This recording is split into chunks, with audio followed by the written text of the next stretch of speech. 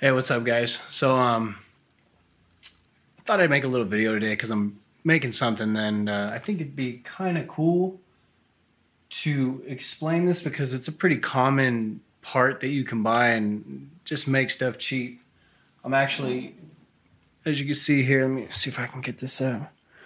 I'm making this panel here for easy access in the back of my mobile recording rig, right? 14 XLR female inputs. And the thing is, these are the, let me get this camera around.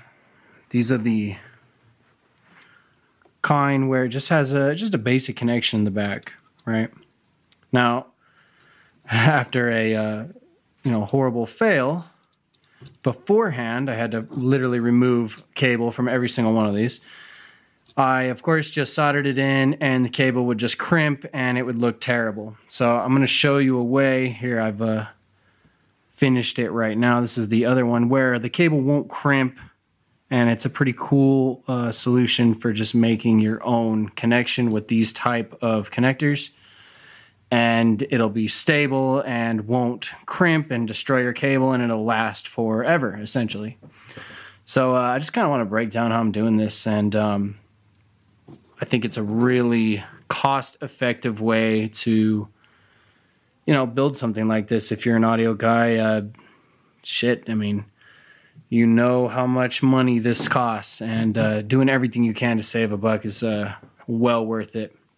So I'll just kind of break down some of the things I'm here, using. Obviously, you're gonna need, solder gun, solder, right? You're gonna need some, maybe some electrical tape. I don't know. I'm actually using this stuff called shrink tube.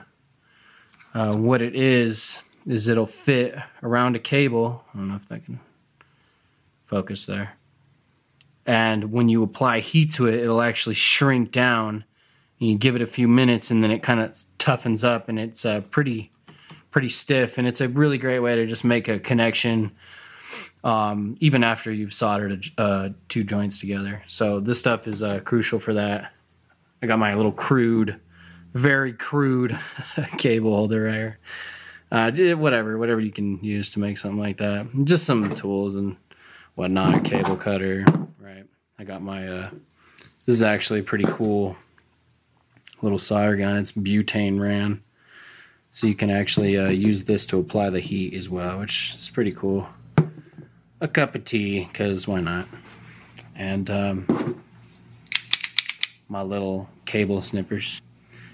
So now that I've gone over kind of everything I got here, of course you got to have this stuff for wiping your solder off your tip. Can't really remember the name of that right now. I'll throw it in the description. Anyways, this is sort of the final way it's going to look. As you can see, it's a pretty stiff joint.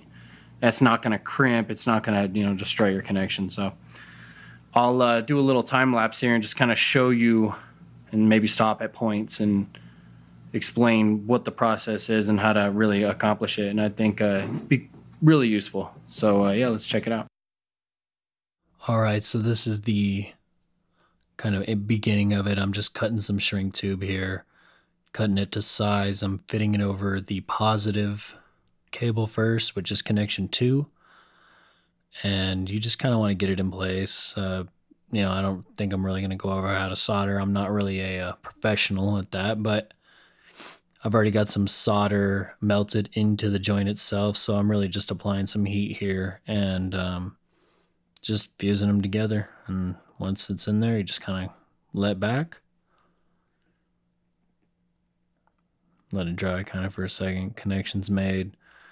And you want to kind of place the shrink tube over the connection. That way you have it around the actual joint and the cable, and that's what's going to create a sort of stiff connection at that point. And that's the kind of critical point there between the two. So you kind of just redo that method for all 3 of these, as you can see here.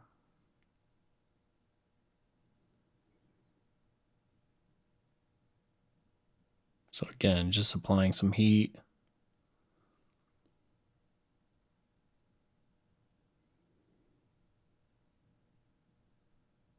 And the connection's made. So I gotta speed this section up a little bit. I actually kind of shrunk that tube a little bit as I was applying heat, so I had to kind of, pull out that part that was kind of dipped in there a little bit. But it turned out fine. Slid it over, good to go. And that was wire number 3, your negative. And then now we're going to go to the ground wire, which is pin number 1. And same thing. Apply some heat.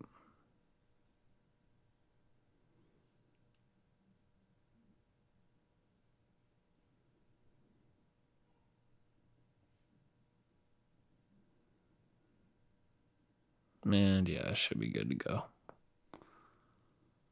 So now you have all 3 of the first shrink tubes on, and that's what you want to start with. Now once you have all 3 of these connections made, you'll see here that I'm going to apply heat to them. I have this little opening on the side of my solder gun, kind of convenient for this. You can use like a heat gun or a light. I don't know, a lighter, it'll work, but it's kind of impractical for this particular application. So I found this just very convenient. And you can see it just kind of shrinks down and just tightens up over it. It's pretty cool. So yeah, once that's done, it'll take like less than a minute, and it'll be dry. It'll harden up. So now I have a bigger piece of shrink tubing that I'm applying over the 3. So now I'm going to heat that up and then let that dry over the other 3. So now we're going to have a really just solid hold on that connection. So this is going to prevent any kind of, crimping or anything like that. This is going to solve that issue of my, of the weight of the cable holding down on the actual connection and causing it to, dislocate or, whatever, be a pain in the ass problem that you'll continue to have. But this method will definitely take care of that. Yep, so I applied the heat, kind of just set the tubing in there and my little holder, and good to go. Just let it dry for a second and ready to work on the next. All right, so yeah, I hope that that video turned out somewhat decent where you could see what I'm doing. But yeah, so here's the final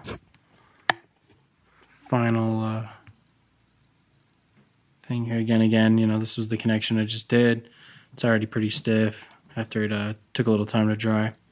So yeah, it's just, like I said, this is a pretty good, just straightforward method of just using this heat shrink tube, putting 3 smaller heat shrink tubes and then 1 big one around that all, and then just have it all fused together, and you'll have a solid connection. It's never going to fail on you. So hey, when you got to save cash and you got to build panels yourself, hey, it's a pain in the ass. You got to do this long process, but hey, at the end of the day, it's worth it. You're going to save a lot of money.